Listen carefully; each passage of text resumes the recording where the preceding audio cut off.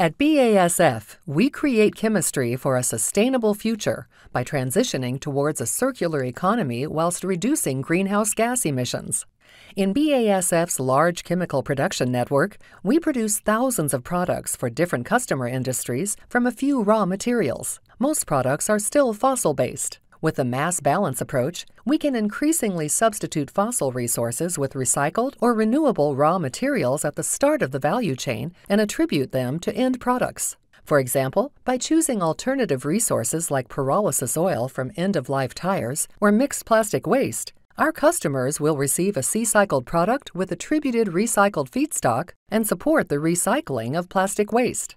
By choosing biomass-based resources, customers receive a biomass balance product with attributed renewable feedstock and a reduced product carbon footprint (PCF).